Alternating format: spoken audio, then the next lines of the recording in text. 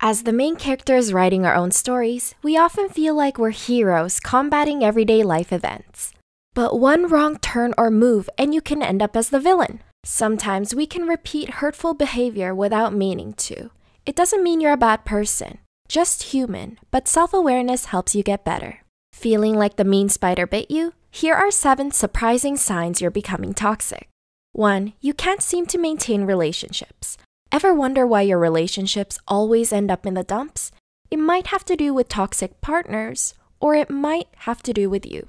Toxic relationships aren't always necessarily manipulative, controlling, and abusive. Sometimes they stem from overanalysis. Studies show that individuals with low self-esteem are more likely to expect rejection from their partner and avoid telling their partner how they truly feel.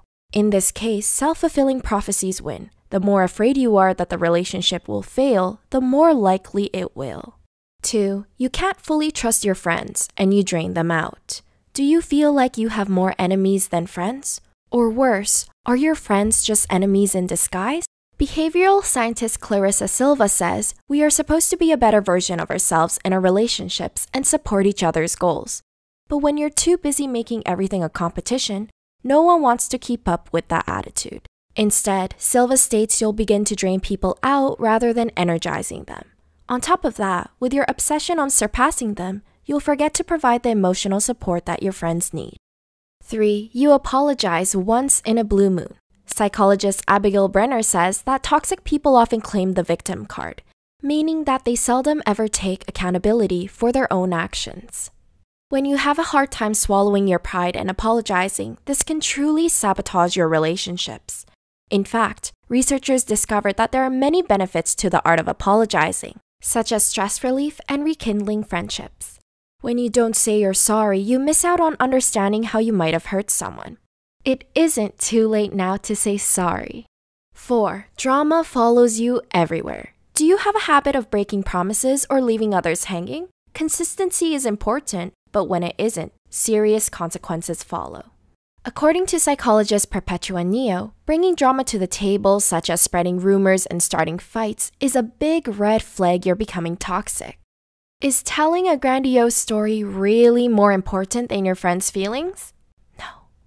5. You're addicted to social media. This is different from tuning into the Psych2Go channel to watch our new uploads. Who doesn't appreciate many likes on Facebook and Instagram? But when your self-image becomes a bigger priority than staying present, that can lead to bigger problems. Dr. Sadie Leder-Elder says that letting technology get the best of you can make you accidentally be the toxic one in your relationship. When you rely on an audience for validation, you also rely on social media for ego boosts. This may cause others to resent you for having your eyes glued to your phone rather than on them. 6. You talk about people behind their backs. High school drama sucks, and if you constantly talk about people behind their backs, it'll feel like you never left, even when you graduated. You might think you're avoiding conflict when you complain on the down low, but passive-aggressive behavior becomes a gateway to becoming toxic. When you can't openly share your opinions with others in a healthy fashion, it only hurts them in the long run. Even if you never meant to cause harm in the first place, people always have a way of finding out the truth. 7. You shut others out when their opinions differ from yours.